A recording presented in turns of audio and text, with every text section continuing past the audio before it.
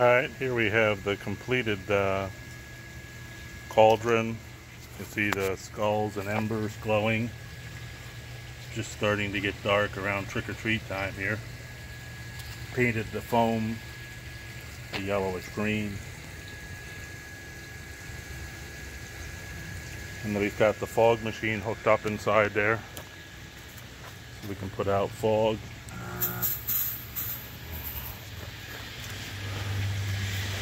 And the fire pit with the skull in the middle.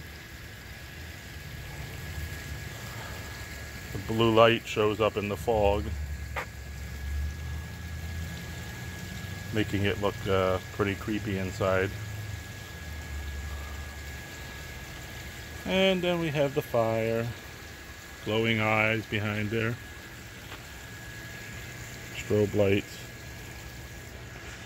As it gets darker, it even looks better. But that gives you a general idea of what it looks like when it's finished. And we just put the candy in the bowl in the middle. Alrighty, thanks for watching.